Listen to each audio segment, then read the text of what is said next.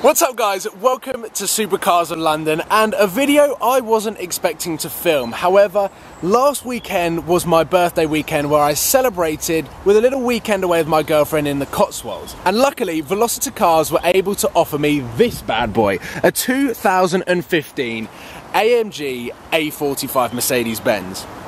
Not the right order of how you're supposed to say the car. But anyway, Velocity Cars are a company that have an amazing fleet of AMG cars. You can check them out on all of the links in the description below. Anyway, they were kind enough to allow me to borrow their brand new A45 AMG. And I have to say that I'm a huge fan of this car before I sat in the driver's seat. I'll tell you a little story about why I love the Mercedes A-Class so much when we jump inside and go for a little drive. But this video is more about a discussion about what I felt about this car when I took it for the weekend up in the Cotswolds. I kind of regret not filming because there were some amazing roads, so many cool country lanes, twists, turns, straights, and I could really put the power down in this car thanks to its four-wheel drive. So let's jump inside, talk to you about what you get from this car as an engine, as an interior, but also as a whole package of a hot hatch, and what it is like compared to the Audi RS3 which I drove halfway through last year. So let's jump in, check out what this car is all about. So when you sit in the driver's seat of the 2015 Mercedes A45 AMG, you're greeted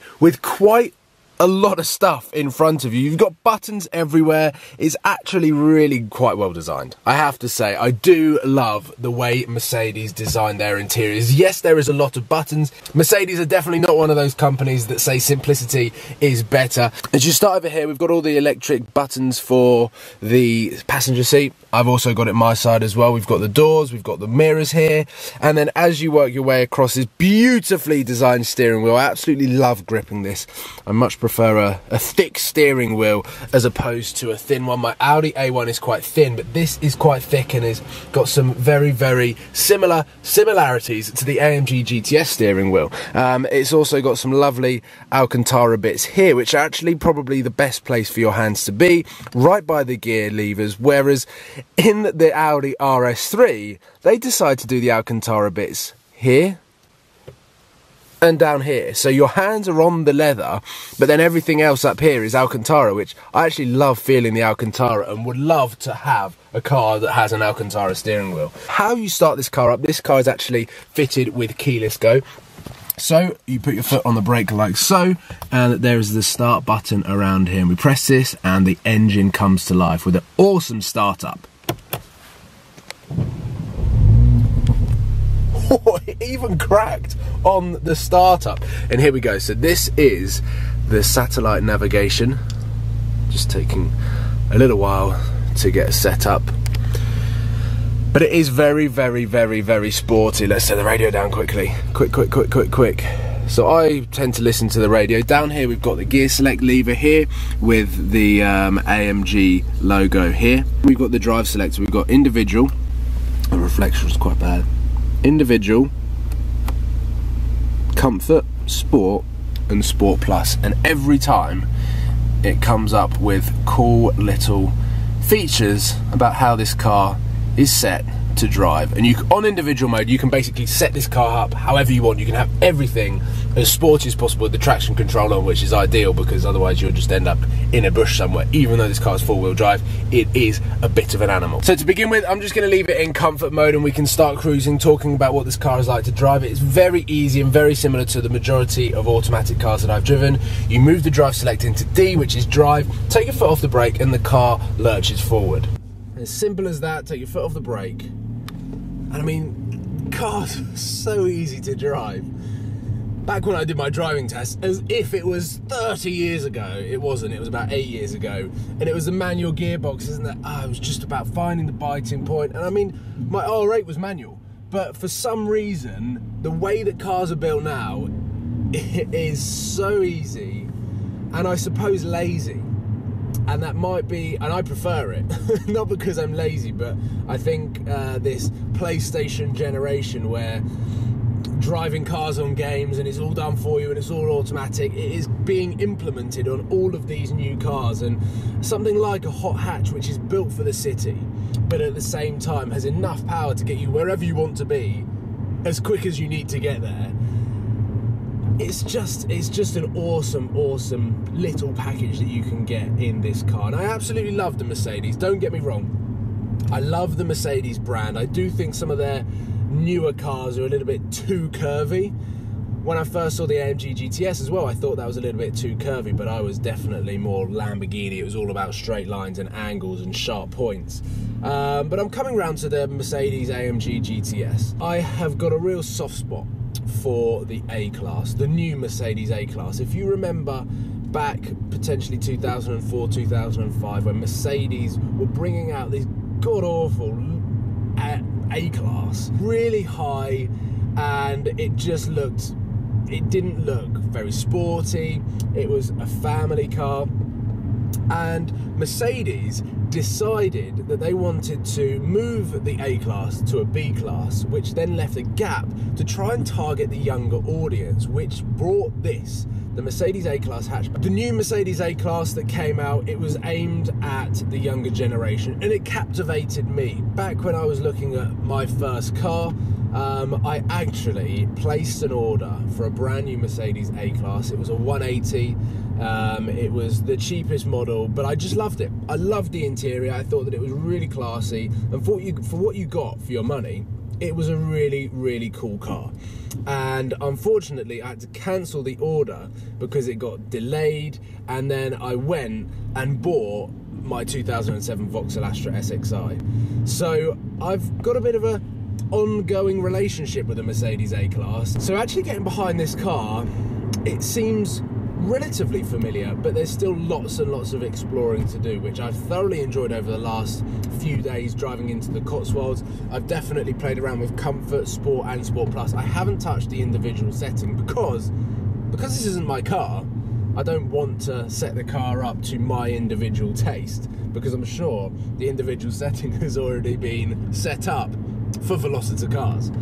But just cruising around, there's no real need to touch the brake pedals on these sorts of corners, these flowing bends. I can just keep my foot on the accelerator. The car's grip is incredible. Even though it's awful outside, rainy, the car's grip is amazing. And cruising around in comfort mode, which we aren't going to be doing for too much longer in this video, the gear shifts are seamless. I've just accelerated there and haven't felt a single gear shift. All you can really hear is the engine note, and the engine note is actually really prominent in this car. And even though we're in comfort mode, we do have quite a lot of road noise, and that varies depending on what the tarmac is like. And I've driven on some pretty awful roads this weekend, and it just is really quite intrusive. The suspension isn't that bad. I was expecting it to be a lot worse. I think the way that this car looks from an exterior perspective, you kind of expect it to be a real race car for the road, like the sort of touring car stuff that you see around Brands Hatch. And it's actually really quite enjoyable to drive, and it doesn't sort of break your back, it doesn't hurt. The seats, even though these are the sport seats, are really comfortable. I was also worried not only at the suspension hardness, but also whether the seats were comfortable or not, because these are the sporty bucket seats that you can get from this from the AMG range. But they're very good, so that's good. What I'm going to do now is put it not into Sport, because I think that's completely pointless, and put it into Sport Plus. Now I have no idea what that does. It's telling me that it's got a D, ESP is still on, and the engine mode is now in Sport Plus. I don't really understand why there is a Sport mode.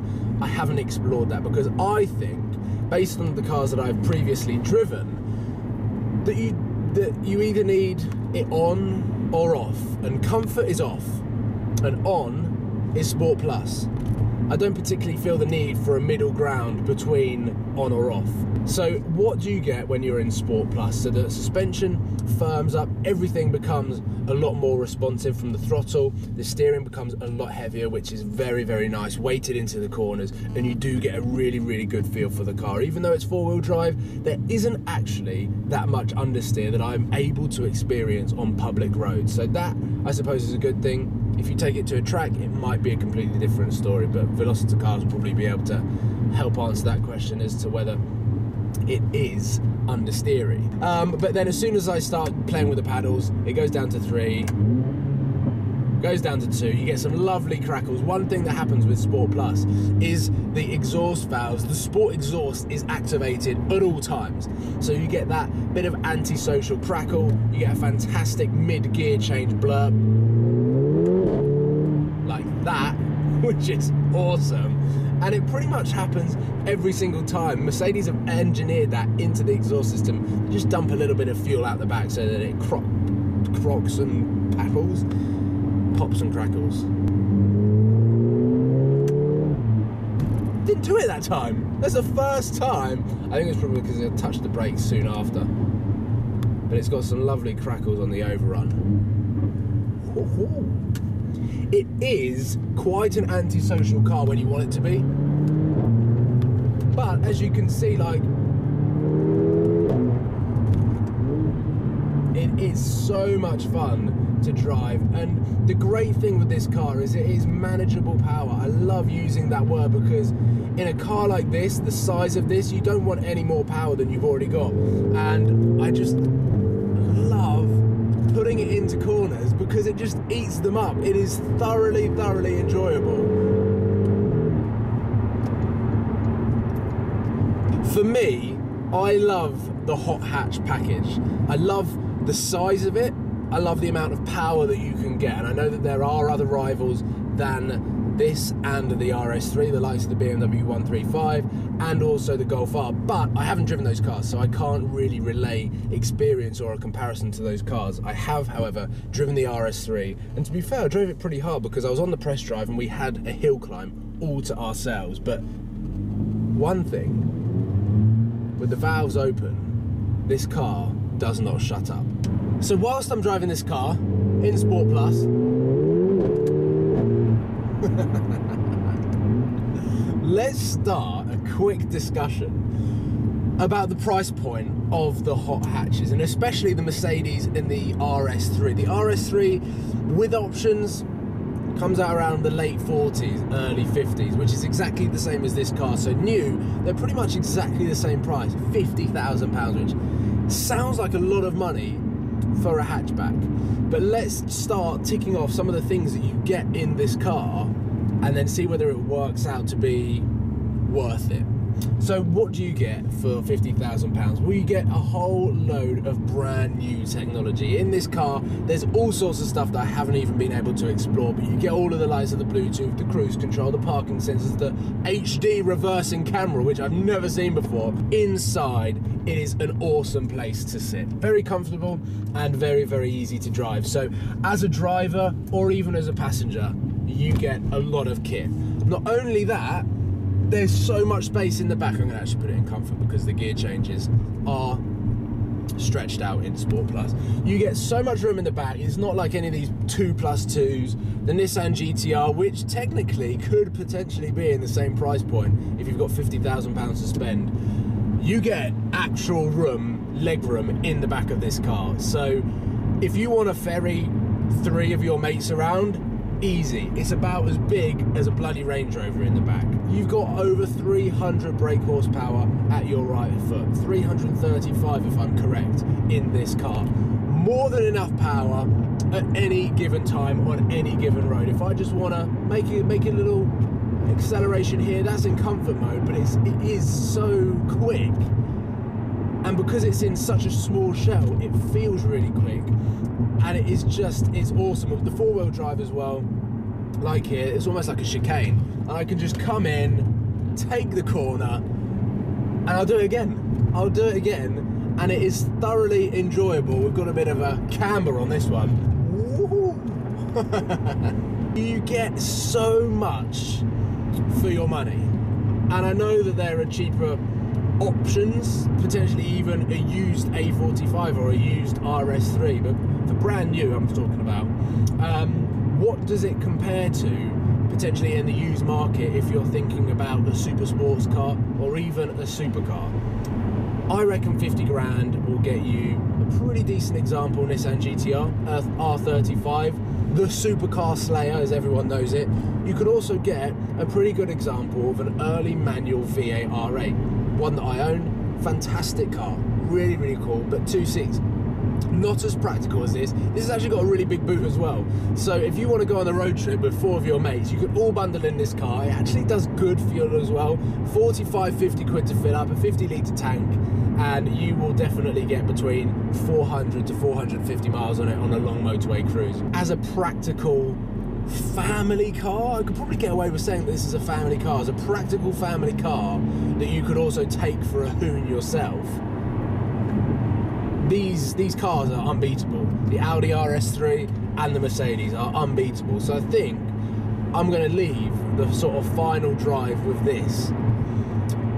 I think, given the option, if I was to own and daily a Nissan GTR or an Audi R8 versus an A45 AMG or an Audi RS3, I'd pick the hot hatch. Please don't hate me. But if it was the only car that you had to own and you had to daily it, I think I would. And I think over both of these cars, as fantastic as this is, I think the exterior is a little bit leery. The RS3, slightly more understated, and I just feel the interior slightly classy, and everyone knows that Audi's interior is up there with the best. I think I would have an RS3.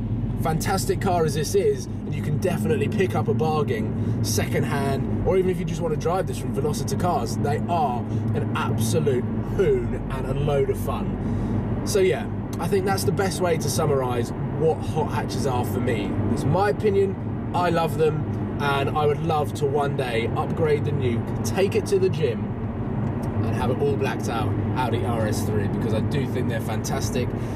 And both this and the RS3 with sports exhaust, they just sound amazing, and the crackles that are engineered into the car are incredible. So I think, and I hope that I've done this car justice, and hopefully I think there's going to be better people out there to be able to give a more well-rounded review of this car. But for the weekend that I've had, that is what I've learned, that is my outcome, and that is sort of my opinion on what the 2015 Mercedes Benz A45 AMG is.